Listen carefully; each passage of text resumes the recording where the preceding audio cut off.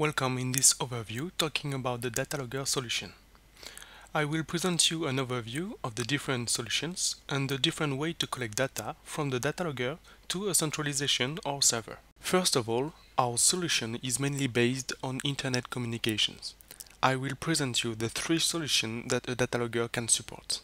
But before presenting how a Datalogger works, let's describe what a Datalogger is made for. A Datalogger is designed for water networks. Completely waterproof and with an autonomy up to 10 years, a Datalogger is able to communicate in difficult environments thanks to high-performance 2G, 3G antenna. It will collect information on your network, create archives, calculation of average flows, etc. And every day, it wakes up and connects to the internet via the GSM network. When the Datalogger is connected to internet, depending on the reception configured, the archived and all the data collected will be sent. Well, let's describe the three solutions. The first solution is WebLS. This is our hosting solution.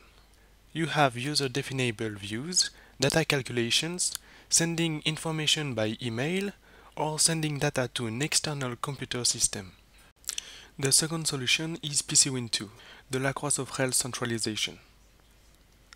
On PCWin2, you have centralized alarm reporting via SMS or email, automatic calculations such as average flows, balances, formulas, etc.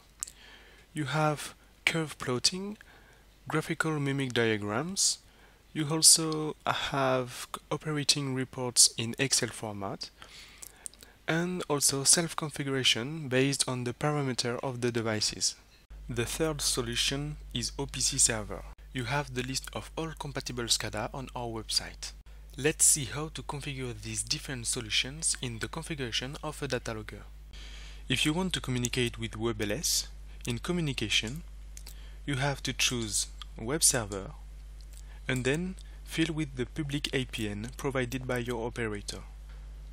WebLS can also be used as a configuration manager but still communicate with a SCADA beside.